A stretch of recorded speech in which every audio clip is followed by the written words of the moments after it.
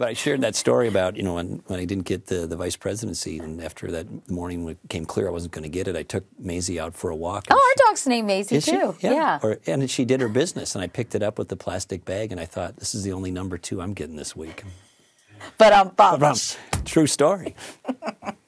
Well, what was your reaction? Were you terribly disappointed? No, I didn't support John McCain with an expectation or entitlement around the vice president spot. I admired him. I knew him for years. And while that became a possibility, of course, it got more exciting, and I was hopeful about it. But I believed in him. I didn't do it because I wanted something or needed that job, and I was honored to be considered. But as he said, he had to take a different approach. What did you think of his selection of Sarah Palin, both initially and as the campaign progressed? I thought it was bold. And I don't think it would have mattered who he picked, because once the economy collapsed, I think it would be very difficult for any Republican candidate to win in that environment, in that moment in time. Why?